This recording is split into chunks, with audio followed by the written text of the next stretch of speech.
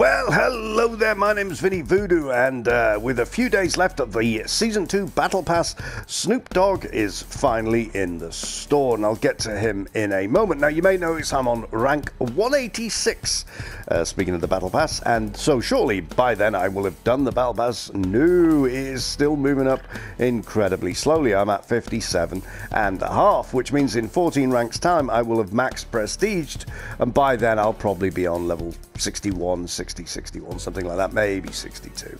So the Battle Pass is not going up at a requisite speed, and I do recommend for Season 3, which is coming up in 6 days and 20 hours, that you hold off buying the Battle Pass until you're about halfway through to ascertain as to whether or not you can actually do the Battle Pass. Now, speaking of the end of Season 2, finally, something that was announced at the beginning of Season 2 was, of course, Snoop Dogg, as I mentioned at the opening. And here he is now, and it's not a bad facsimile of the man himself. It's certainly a hell of a lot better than John Rambo was and John McClane. The problem is they have to fit a very tall, lanky fellow in the hitbox constraints of the game. So if you actually move him out to one side and look down and look at his legs, you realize how short his little tiny legs are. And if you pull out, it's Snoop Pup. Yeah, I understand that's a limitation of the game, but if you're going to take fellas like this who are tall and lanky, you know you're going to have to do something with him, make him thinner or something like that, because as it currently stands, it looks like his shin bones are about, I don't know, 4 inches long, because they've desperately tried to squish him down into the size that every single operator has to fit into. Now, if this is your thing, there he is. He currently costs 2,400 CP, about 20 lovely British pounds, maybe 20 bucks or so.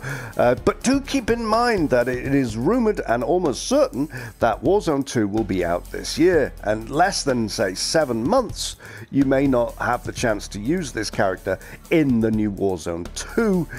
You will only be able to use him in Legacy Warzone, which will run on the PS4 and Xbox One, which will probably be set in Verdansk. But I've got a video lined up for that shortly. I just wanted to make a quick announcement that if you haven't played Warzone for a few days and you're into this kind of thing, Snoop Dogg is available on the store, and he also has a what do you call it, soundboard thing. If you use the QR code there, I guess you can pretend to be Snoop Dogg.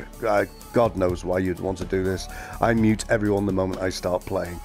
So anyway, there he is. Look out for a new video with me discussing Warzone 2 and the implications therein in the next day or so. In the meantime, it leaves me to say that my name is Vinny Voodoo, and thanks for watching.